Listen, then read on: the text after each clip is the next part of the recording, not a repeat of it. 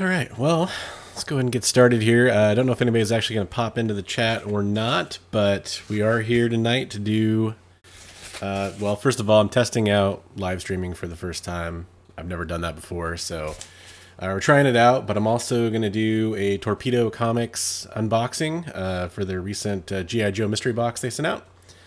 And if I'm boring, you can watch my wife play Skyrim in the background. So there's that. We should have plenty of entertainment for everybody. Hey, Dream of August, how's it going?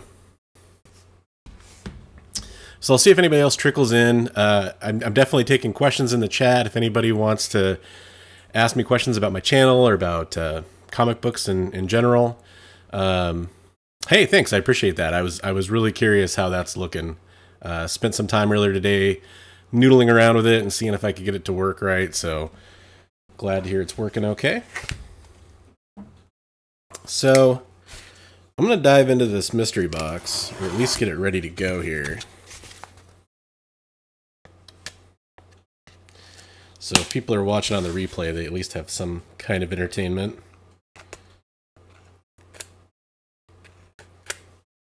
So this is my first Torpedo Comics box, guys. Yeah, Skyrim is definitely addictive. I think I've played it on 3 platforms now, and I know people have played it on way more than that.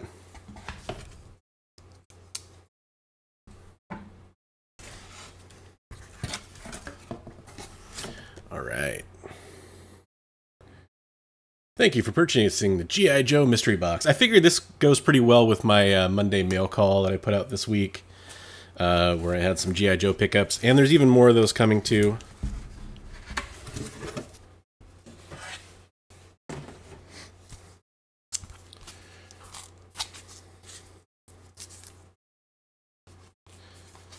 So how's your night going, Dream of August?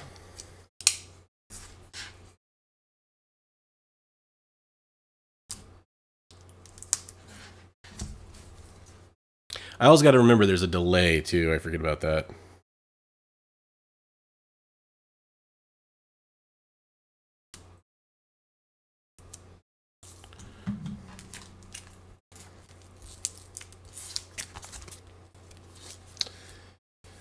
So I will. Oh, I'm glad to hear it's going great, man. That's awesome. I will point out, I don't get why everybody uses Scotch tape still. Like, this one has tape on all 4 sides. Guys, switch over to painter's tape. It's not hard. And bonus points, switch over to painter's tape and then do pull tabs. Pull tabs make everything go so much better. Editing, creating video thumbnails, etc. Yeah, that's become like all my free time. You know, you think about the recording part and you're like, oh, that's the fun part. And then you forget about all the other work that goes into it. So it's like usually when my daughter goes down to bed, I start doing thumbnails or editing.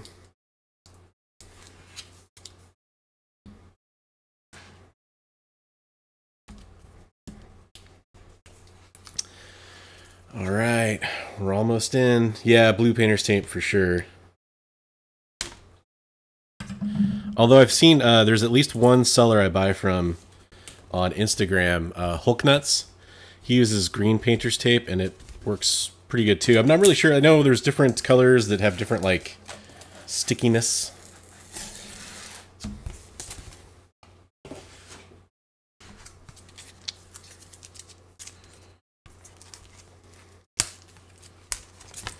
So even though I don't love how this is taped up, I will say it is packaged well. I've gotten a lot of shipments recently that were not packaged well. So at least it's arriving, you know, intact and in good shape. All right, so first up, we've got the G.I. Joe 275, the trade dress. And then we got the Virgin. And that's all that's in here. Not really much of a mystery box. That's the comic they advertised, but oh well. I mean, it's still a cool cover. It's what I wanted. Do you have a first appearance of Sergeant Slaughter? I found a direct edition and newsstand, both together in the wild. Yeah, I think, did you make a post about that? I feel like I saw that. Yeah, I do have a direct edition, probably like an 8.5. I think at this point I've got most of the keys. Now that I've got 14, which is the first full Destro and cover appearance of Destro, pretty much covers most of my major first appearances. There's a ton of really small ones, you know, like figures that got released in the late 80s and early 90s. And then I don't have a lot of the scarce print run, like the, you know, 140s in that run. Yeah, I thought I saw a post about that. But yeah, it's tough. I mean, G.I. Joe, I feel like it's one of those things where like all the keys are always missing from the bins. You know, I'd pay a couple extra dollars for one too, but they're usually just gone. So, all right. Well, once again, I'll just show off those comics real fast. That is a very cool Destro cover. And then the trade dress. That is interesting. I was kind of under the impression that there was going to be a couple other comics in there.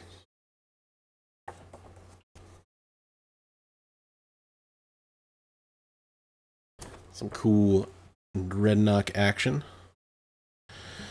So that's pretty neat. So yeah, mostly this is just up because I did want to test out live streaming. So Dream of August is in here. Sounds like there's a chance we're going to be doing something together pretty soon. So wanted to kind of see if live streaming worked for connecting to somebody else through OBS, that kind of stuff. Trying out some stuff on the channel.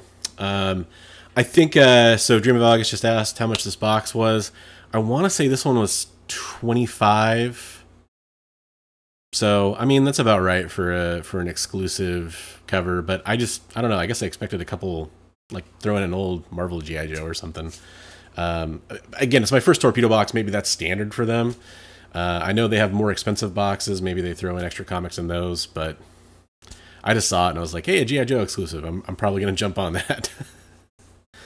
But yeah, I wanted to test out streaming, see what this looked like. It's something I've kind of thought about doing and kind of playing around with others on the YouTube space here. And I know there's a few people out there that'd be fun to do videos with. And also it's just fun chatting with people and interacting and talking to all you guys. You stay away from mystery boxes? Yeah, I have done a couple. I did Very Gary Comics had his first mystery box, which was a slab box. And what I liked about his mystery box is, yes, it was a mystery box, but he also showed off everything you were going to get inside the box ahead of time. So every slab that was going to be in there, he went through. I think there was 100 that he did, and he showed you every slab. So you knew exactly what you had a chance of getting. And none of the slabs were duds, really. They were all pretty good. And I got a first Gwen Stacy, Spider-Gwen out of it, like a 5th printing. But still, you know, decent comic. And then he showed off, like, I think there was a Turtles comic in there. That was a Ryan Brown exclusive cover. And you had some other things you could get, like trading cards and stuff like that he threw into.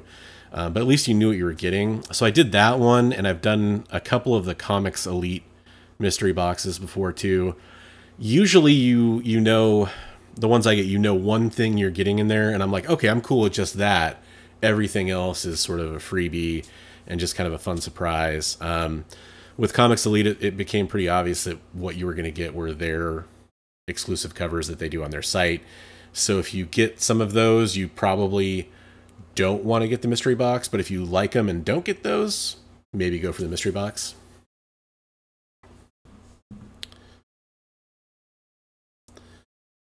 Hey James, how's it going? Oh yeah, you saw that video? That's cool. Yeah, it was funny. I actually got the #1 box out of all the boxes he did too. So I actually confirmed that with him. I messaged him on Instagram. I'm like, hey, this has like a 1 of, I can't remember if it was 50 or 100 right now, whatever it was. It had a 1 on it. Does that mean it was the first box? And he was like, yeah, you got the first box. So it's kind of cool. So I kept the box. I love his channel. He's one of the YouTubers that actually got me into doing this. You know, there's a lot of great YouTube creators out there, Very Gary, ETA Nick, Economics and Comics, Reggie Collects. You know, there's a lot of good ones out there, of course. And they're all inspiring when you watch their channel and you're like, hey, these guys are passing on information. They're entertaining people. They're sharing their comic history and they're collecting with comics. And, you know, that was part of why I wanted to start doing this. Yeah, I did open the Torpedo box. Again, I'll just show that real fast. So I did get the trade dress cover there. That's G.I. Joe 275. And then it came with the Virgin as well. So super cool Destro cover. Yeah, Skeff's is another good one. I do watch Skeff's channel. I sort of discovered Skeff after I started making my stuff. I definitely appreciate his style. It's actually one of those ones that, you know, I tried to not really emulate his style, but he's very genuine, and you can tell he's very genuine, the way he talks, the way he comes across, and in other words, just tries to be himself. And that's what I try to do too. Try to, you know, stay positive about things. I don't like to get too negative about certain topics that can be negative in the comic book community. Comically correct. I haven't seen any comically correct stuff. I have heard a few times that they're pretty good. So I'm going to have to add that to my list. I've got a decent sized list of channels I need to check out. There's just a lot of YouTube stuff out there. Luckily, my day job does kind of let me watch YouTube and stuff on the side, so that's probably where I'll check a lot of these out. Yeah, Skeff is jolly, exactly. Yeah, he stays upbeat. That's kind of what I like about Reggie Collects too. They stay upbeat, try to interject some of that positivity into comics, because there's just so many cynics in the comic world, and I'm guilty of that from time to time too, especially when it comes to our hobby and things we like. But yeah, I definitely want to keep that positivity going, because I think it's just so important right now.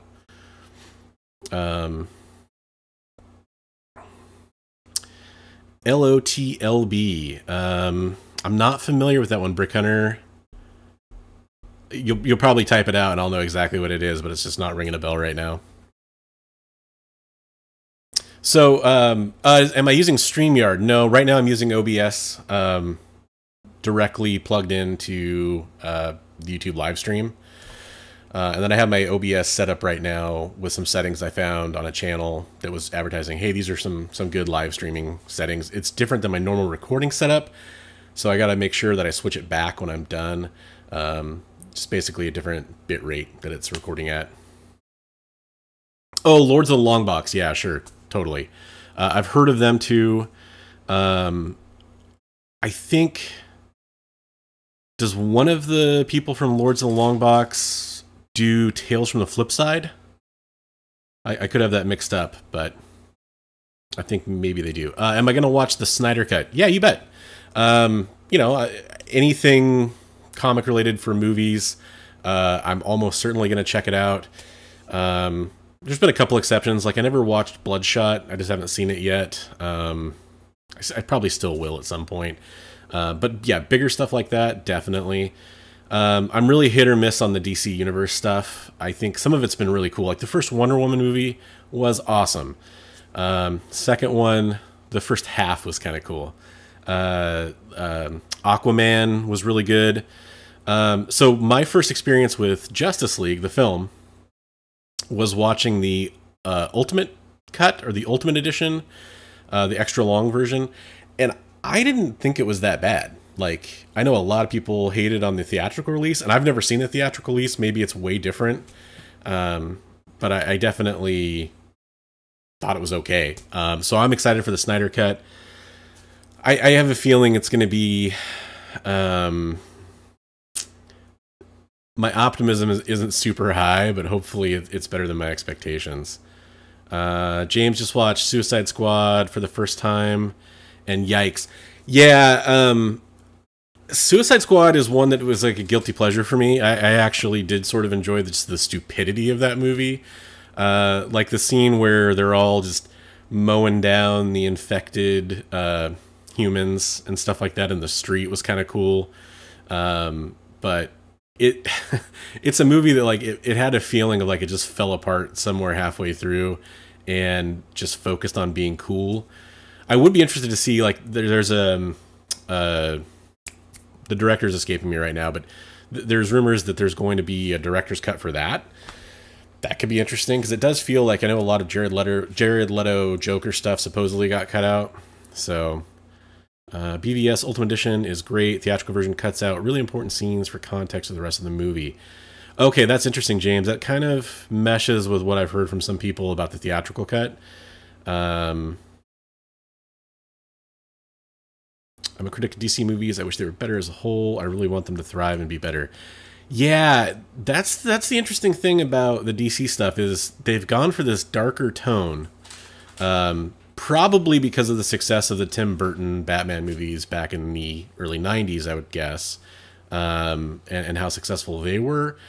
Plus, you got the whole Batman Begins and Dark Knight, which were obviously darker movies.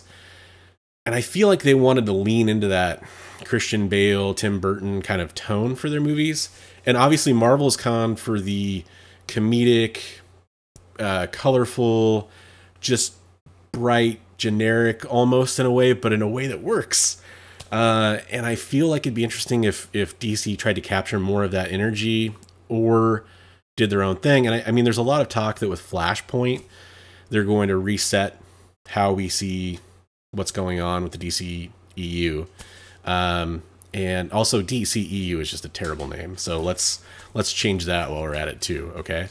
But yeah, I mean, if they can reset with Flashpoint, I think that'd be really interesting. If it allowed them to pick and choose the best elements from each of those films they've released, you know, take the good from Wonder Woman, take the good from Aquaman, eliminate the bad from, well, I don't even want to say bad for Man of Steel, but it you know, kind of rewrite that because it sounds like Henry Cavill probably isn't reprising his role as Superman at this point.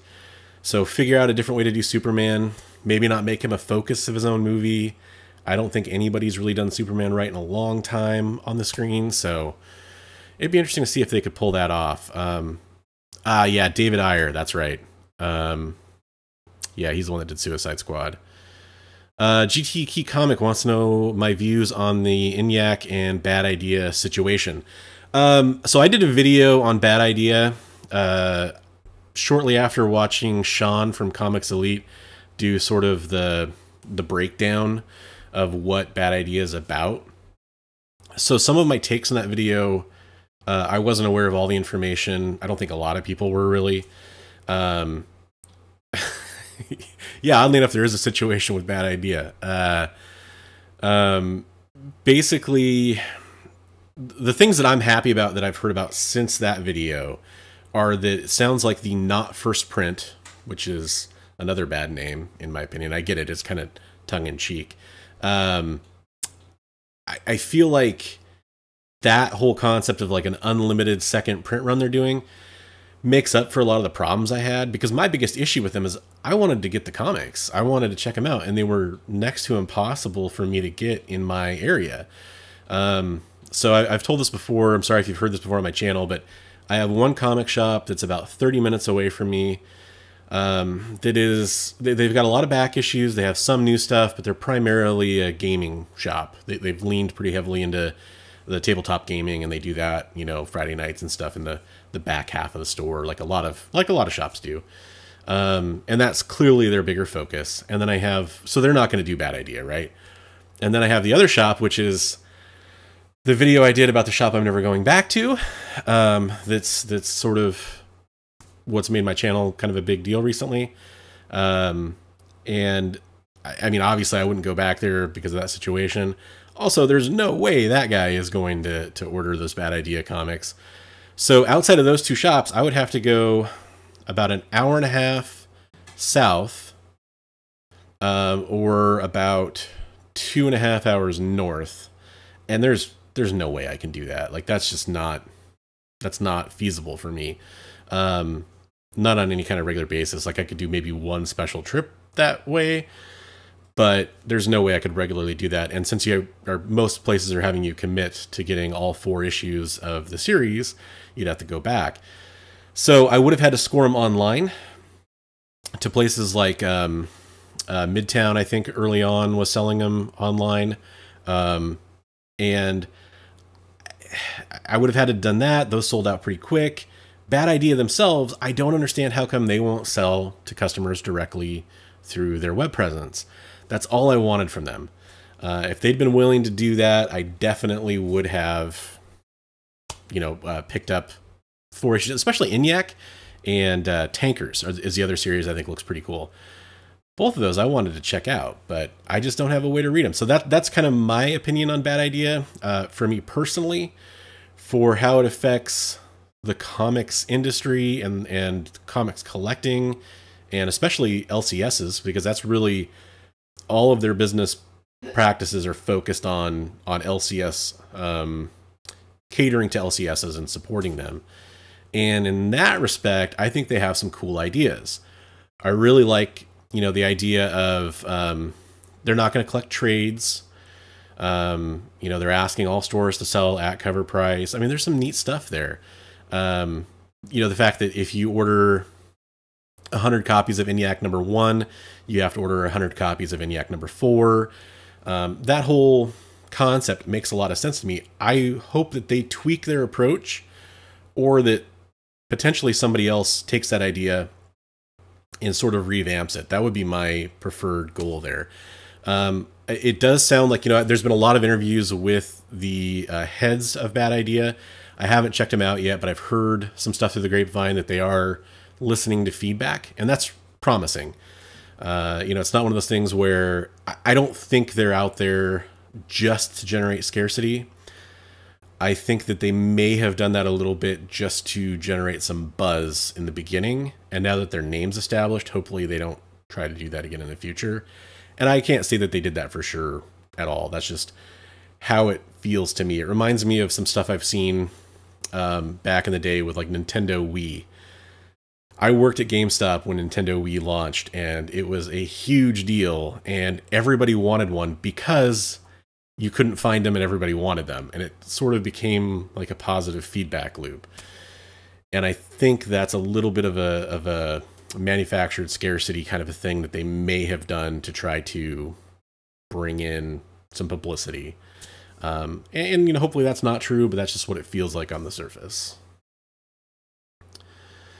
Brick Hunter says he saw my video with the owner not letting me use my phone. Yeah, it's really crazy. So Chris over at Journos Comics shared that video, and my channel, I'm not a big channel still, but even then, especially then, I was small potatoes, and that video just blew up literally overnight. And so I'm very thankful for him for watching that video and telling people that he liked what I was saying and go check it out. It really put a lot of eyes on what I was doing, and it made this all feel a little bit more worthwhile. So that was really cool, and I really appreciate that. And I've had, a lot of cool contact with, we talked about Skeff earlier. He stopped by. Bill from Economics and Comics stopped by and left comments and checked out the video. And that's really humbling, because I just expected nobody to ever watch my channel. So that was really cool. James says, Punchline keys seem to be on the rise. Hell Arisen 3 is pushing 350 plus shipping over the last week. Yeah, Punchline is, it's funny, as I just read the Batman Tinian run, I just started reading it. I read the first volume on Comixology.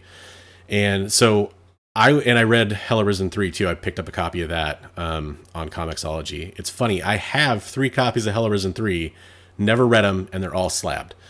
And I bought into people's buzz around that character, and I wanted to get in early and get some 9/8, and was treating it purely as a speculation thing. And now I've come around full circle because I've read some of the comics and her cameo and her first appearance, and I do enjoy the character. I think it's cool. It's sort of this deconstruction of the Harley Quinn character and what it means to be Joker's partner in crime or sidekick, right?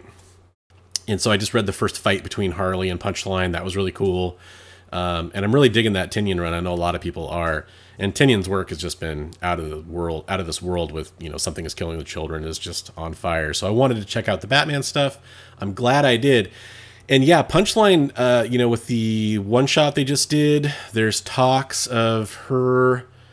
I don't know if it was her getting her own series that I heard some buzz about, and that could have just been rumor mill stuff, but that's pretty cool. And then, yeah, I mean, I've got 2 copies of the A cover of Hell Arisen 3 and a 9.8, so I'm definitely glad to hear that they're going up. And I've got 1 copy of the B cover and a 9.6 too. Dream says that comic shop video is the first video of yours I watched. I like your style. You're honest and fair. Thank you. I really appreciate that. It's funny. I recorded that video 3 times, and the first time I recorded it the night after the encounter, and I felt like I came out of the gate a little too hot. And in the newest version of the video, you hear me say that I wanted to let some time pass. And that's true, but I did also record 2 other videos of me talking about it. And I just didn't like the way they felt. I didn't really want to approach it that way. And it's funny, that second time that I recorded the video, I watched Swaggelhaus. I watched his video where he had a bad experience in an LCS. And I was like, oh, okay. I like what he's saying here. Like, he's talking about how it should affect your going into a comic shop in the future, and what it means for the comics industry that we have shops that are behaving this way, right? And so I kind of was like, all right, you know, I'm gonna take that tone a little bit more, and that time that had passed really helped me put some perspective on that situation. And the funniest part about that is I actually, in a private Discord with some old coworkers, I mentioned that situation that day.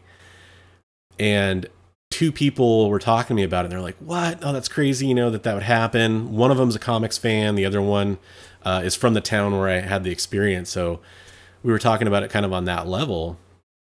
And then I had one other person come in and say that I was being too harsh on that comic shop. And with the pandemic and small businesses struggling, that me, quote unquote, putting them on blast was the wrong thing to do.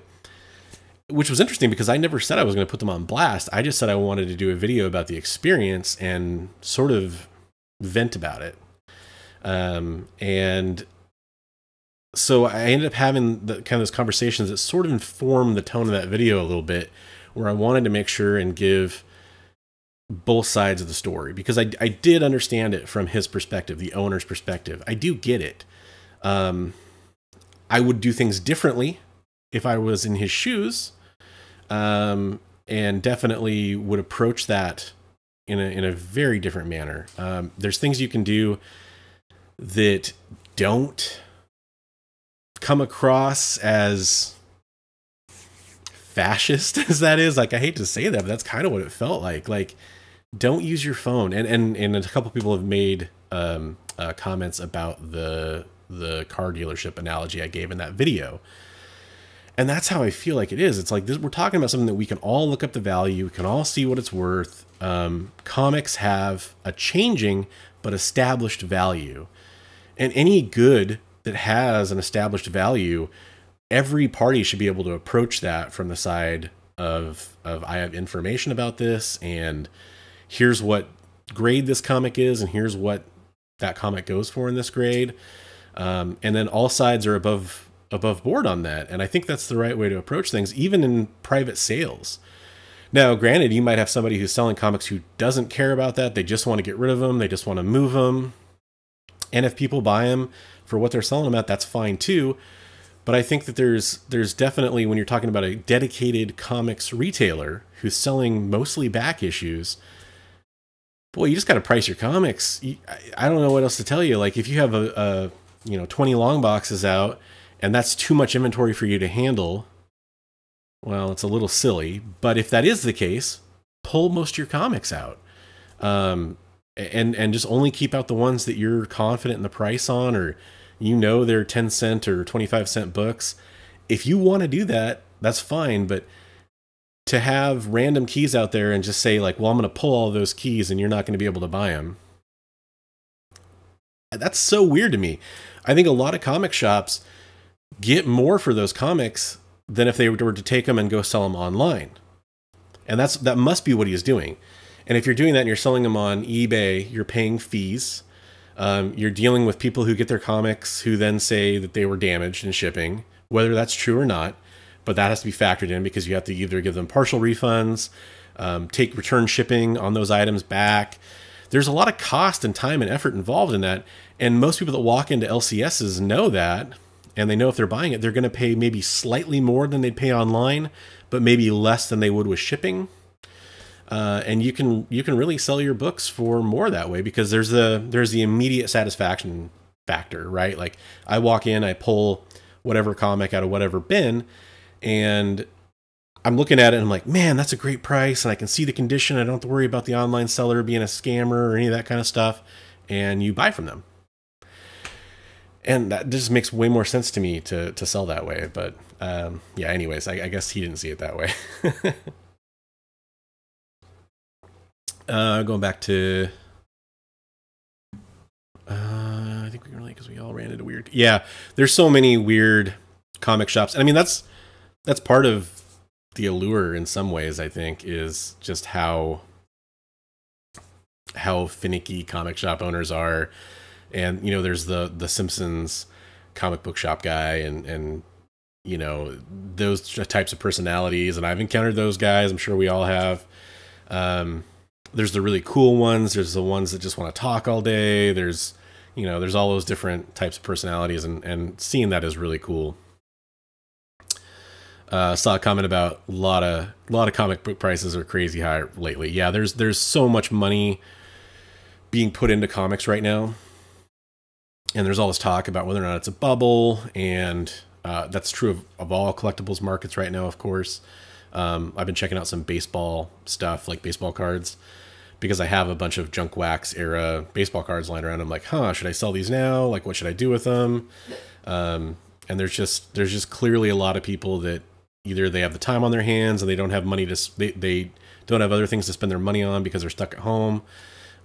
Or, you know, they just realize like, hey, I can finally go buy those comic books that I've wanted for 25 years. And now they're looking at them. I don't know what's driving it all. It's probably a combination of all those things, but yeah, there's definitely a lot of money going into comics. GT Key Comic wanted to know about, getting my views on AI grading replacing human grading. So yeah, I think that it's probably easier to a large degree with baseball cards or sports cards, just based on the two-dimensionality of the card itself. So I do wonder, as you start to take into account multiple pages, having to be able to see those pages from multiple angles to judge certain defects. Like, I mean, we've all done it, right? As we're grading comics, you kind of take a comic and you have to hold it up to the light in a certain way just to get the reflection to go off of it to see certain imperfections. I'm positive there's ways to overcome that when it comes to computer grading and AI grading, but I am curious to see how effective that would be, and learn what the margin of error is. I believe that's already the case for when CBCS does their verified signature program. I believe they're using that Beckett technology for the signatures to authenticate them. So in a way, we already have some of that grading involved in comics. Yeah, I don't know. That's a tough one. I'll tell you what, though, it's actually something I'll probably look into a little bit more, because that might be something that'd be cool to do a video about later. Good question. Brick Hunter says Harley just got too big and popular to remain Joker's sidekick, so it was a matter of time for a character like Punchline to appear. Yeah, I agree with that, like 100%. She's going to show up in the Harley animated series. Yeah. So is that 100% confirmed, or is that just it's a given because of her status?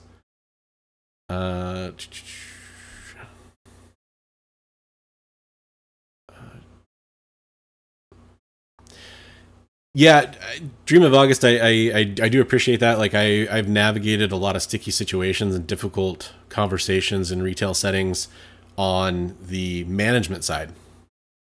And so I think I'm pretty chill until I'm not.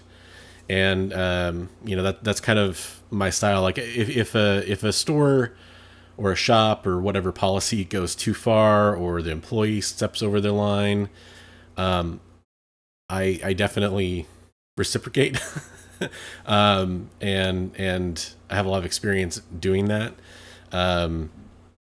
And I also, you know, but I don't do it in a way that's violent or yelling at the person or anything like that. Like I kind of just become sarcastic mostly, and I'm not afraid to do that in those situations. But I'm never going to be the one that wants to start that. Hopefully, I mean, you know, everybody's the hero of their own story, and there's probably times where I was the asshole first or something and didn't realize it. But I try never to be, because I just know what it's like to be a retail employee in those stores, those kinds of stores, and specialty retail and all that kind of stuff. And you deal with so many people that, you know, they say whatever they want to get their way. It really wears you down. So I try to approach that from a place of empathy and just be as nice as I can to those people. I try to like ask intelligent questions instead of really dumb questions that they hear all the time, or at least I try to, you know, I do my best. So that's all you can really do. But be nice to retail workers. If you've never been in retail, it's not fun a lot of times. And there's a lot of jerks out there.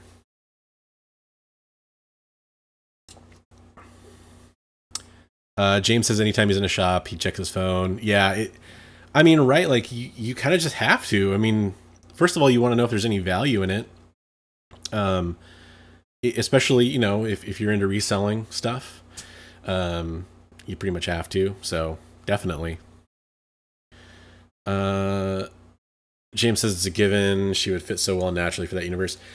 Yeah, the question that I'd have about that is, would DC want to do that from a creative standpoint? Because if they're really trying to replicate the Harley phenomenon, if she shows up in Harley, does she just become a 2-bit Harley villain? That'd be the question I think that's interesting there. Hey, my wife's getting achievements over in Skyrim there, guys. Give her a thumbs up. 10 gamer score right there. But yeah, I mean, I'd like to see Punchline adapted. You know, again, hopefully with the DCEU stuff we talked about earlier, hopefully they smooth some of that stuff out before they introduce her into the movies. She's such a new character that I'd like to see, you know, her kind of ironed out or fleshed out a little bit before we see her in film. Wow, Brick Hunter has 5 LCS stores, all within a 20-minute drive. Only one has a long line for Wednesdays. Yeah, yeah, that's true. And that's crazy, by the way. Congratulations on having so many LCSs around. I was fortunate enough to live in a couple smaller metro areas that had comic shops. But it's a really nice thing, especially these days, because I'd love to go dive through some bins. A good casting choice for Punchline? Ooh, that's a really good question. I don't know. I'd have to think about that one for a while. Do you have somebody in mind yourself? Let's see. So, see if any more questions roll in here. Kind of before I go today, I'm just going to throw out some of the stuff I've been reading, because I don't really have another spot to talk about it, and this, you know, might be my new format for doing that. I don't really read a lot of very current stuff. Like I just said, I was reading the Tinian Batman stuff not that long ago. I just read 10 of Swords, and a lot of people did not like 10 of Swords. I thought it was cool. I really liked it. I thought it was a little hokey in the middle battles they had, where you know, there were some of the contests were like arm wrestling or eating contests. Like I did hope for more actual fights, but other than that, I thought it was a really cool story. I thought it was really neat to see Apocalypse's history get fleshed out a little bit more. So we got some casting recommendations rolling in here. So for Punchline, we have Aubrey Plaza, Chloe Bennett, Olivia Munn. Those are pretty good ones. They definitely have the look right. Out of those, I feel like Aubrey Plaza, just from her stuff in Legion, probably has the right demented kind of capability. I need to read the Punchline special too, though, because I haven't read that yet. I've heard it's sort of a little bit more of her origin story, so I don't really know, you know, what her whole history is, just how she acted in the lead up to Joker War. But I could see that. Olivia Munn, I could see that too, maybe, but she's so good at lighthearted stuff. I don't know if she'd be a great choice. And Chloe Bennett, yeah. I actually just picked up a couple copies of Secret War 2, which is Quake's first appearance, because she's apparently coming back in her MCU role as Quake. And I really liked her on Agents of S.H.I.E.L.D., but that show, it just got so hokey for me. I couldn't keep doing it. The acting ability of some of the actors, sometimes I called it into question, and she's one of them. I'm not sure she has the chops. But I could completely be selling her short, because that show is, you know, it's an ABC drama. It's written a certain way, kind of like how most CW shows are written a certain way, where they're lighthearted, they're a little light on the drama, the actual drama, and a little bit heavy on the soap opera style drama. And Agents of S.H.I.E.L.D. was kind of like that too. And yeah, she's going to be in Powerpuff Girls. So between Powerpuff Girls and Quake, could she also play Punchline? It's interesting. We've definitely been, you know, the MCU's kind of gotten a little bit older in the tooth. We've seen actors start being talked about jumping back and forth between like DC stuff and Marvel stuff, and vice versa. Like Henry Cavill, who's rumored to be potentially joining the MCU. A lot of people think probably as Captain Britain, which would be very interesting. So yeah, we have seen kind of actors switch back and forth. We got Christian Bale coming as Gore the God Butcher, so potentially.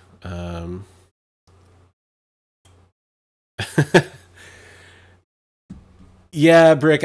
It's funny. I've always been around plenty of girls that were better at games than me. So I don't know if I share that same opinion exactly. But yeah, she's thumbs up for doing a good job on the Skyrim. I remember like my cousin schooling me at Mario when I was like 6, and she was way better than me. So he'd make a good Adam Warlock. Henry Cavill, that'd be interesting. I haven't even really thought about who I want to be Adam Warlock. Yeah, that could be interesting. I think I'm just such an X-Men nerd that the idea of Captain Britain coming to the MCU just makes me excited.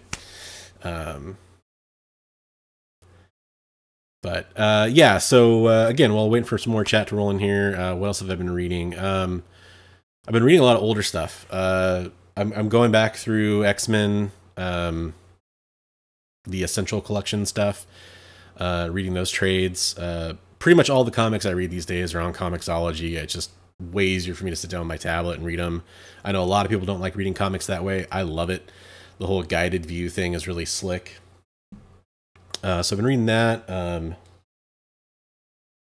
I've been reading Batman No Man's Land too, because I never read that storyline before. And boy, that late 90s DC art is rough. I mean, it was rough everywhere. All the artists were on Indies or Image or whatever. James says he read Gotham by Gaslight for the first time last week. Really enjoyed it. Yeah, that's one that's been recommended to me too. So that's probably getting bumped on my list, actually. Yeah, let's see. What else have I been reading? Read Floppy Cop. You know, that's a good suggestion. I think I might have to do that. Does he wear a cool hat?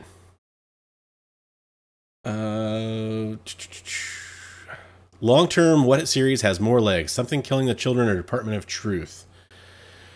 Well, more legs in terms of overall popularity, or in terms of the actual comic book? I think something is killing the children, or do you just mean in terms of investment? It's going to be slightly different, even though they're all kind of connected. I think something is killing the children is going to be huge, because that's definitely getting adapted into a series at some point. There's no way it's not going to.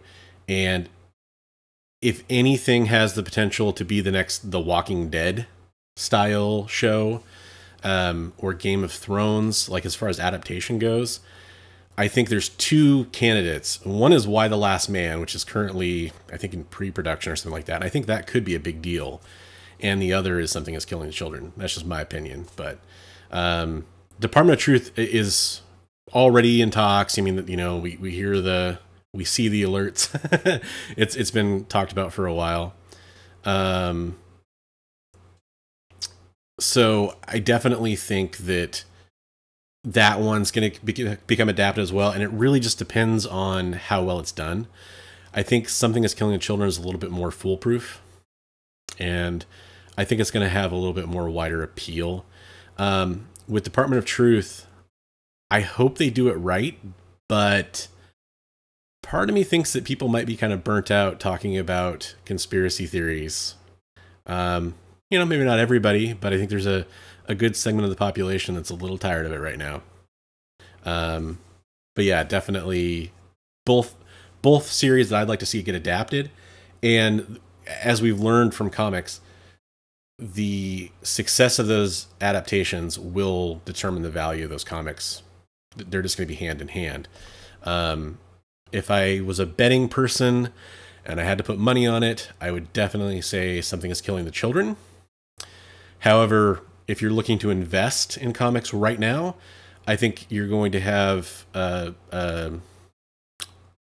cheaper buy-in for Department of Truth. But also, the print runs were higher, so there's not going to be as much scarcity. Department of Truth is X-Files. Yeah, that's the other thing I've heard about Department of Truth. And X-Files is beloved. I loved X-Files. I mean, I watched it week to week when I was a kid. Or a teenager, not really a kid, I guess. And yeah, it really, really spoke to a lot of people, but no resurgence of X-Files has really done that well. Like, the new stuff they tried to do didn't really hit.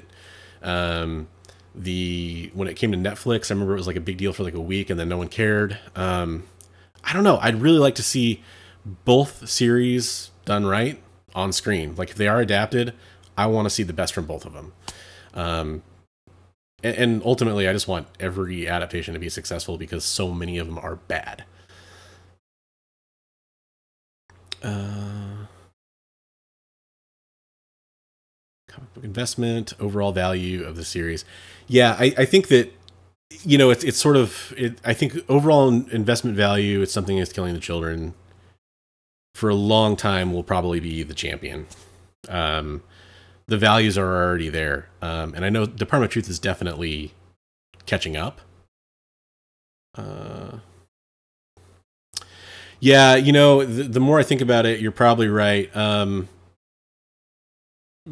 It's in the zeitgeist right now, right? Like, Something is Killing the Children is kind of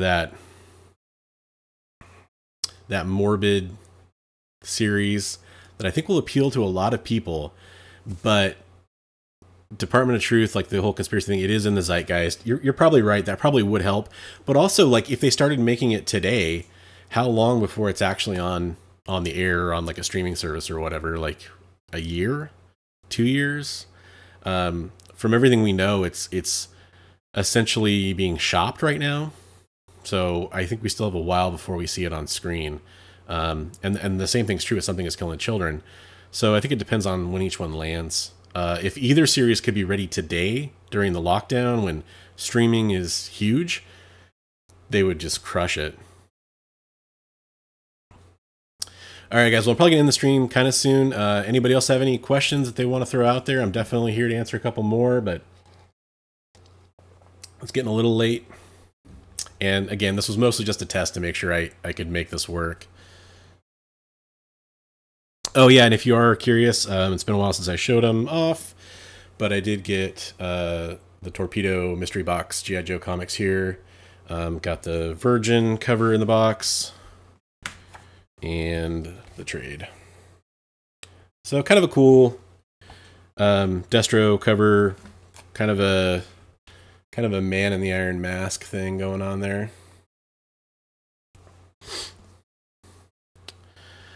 Brick Hunter says Something's Killing the Children, mature version of Stranger Things. Department of Truth is a mature version of X-Files. Yeah, and it's really hard to say which of those would ultimately prove better. And again, hopefully they're just both well done. If they were both equal shows and came out of the gate strong, I give the edge to Something Is Killing the Children just because I think it appeals to a little bit more established tropes with, like, kids can see the monsters, but the adults can't. Kids have to go after the monsters. And then on top of that, Erica Slaughter is a very kick-ass, cool character. Yeah, either way, both Tinian. Right? Kind of the theme of the night. You know, I was reading the Batman Tinian stuff and talking about how cool Punchline is. And then you got these two Tinian series. Everyone says Donny Cates is the man, and he writes some cool stuff. That Venom run definitely has some neat stuff. The Thor run has some cool stuff. But Tinian actually delivers, like, the complete stories all the way through, which is pretty cool. Yeah, Economics Comics best writer currently. I agree. Like, there's other writers I certainly love, but no one's putting out stuff, especially firing on all cylinders on multiple series at the same time, like Tinian is. Yep, we're definitely going to see cosplayers of Erica Slaughter. It's really funny we're not seeing more already. Like, come on, she wears a mask. It's you know, you could cosplay as Erica Slaughter in real life walking around.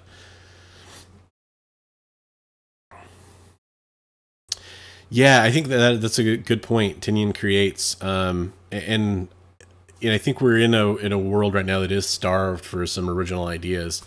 You know, you think about all the sequel fatigue and adaptations and everything that's got, you know, the comics and movies are putting out right now. A lot of it is just recycled stuff we've seen over and over again. All right, guys. Well, it's fun chatting with y'all. Nice seeing a few people in here, but I don't see a ton more questions or anything like that streaming in. Oh, guys, we're getting an Economics and Comics news drop right here. So definitely worth checking out. But yeah, I think I'm gonna be calling it a night too. I'll probably be doing more of these. It was cool to do it. And like I was talking about earlier with Dream of August, I'm probably going to be heading to the show and doing a little bit of an interview there at some point too. I'll make sure to post that up when it happens. I do have a video dropping tomorrow. I'm doing a preview of my CGC Signature Series submission for the Chris Claremont signing. I submitted 5 books, X-Men 100, X-Men 120, X-Men 141, X-Men 221, and Wolverine 1.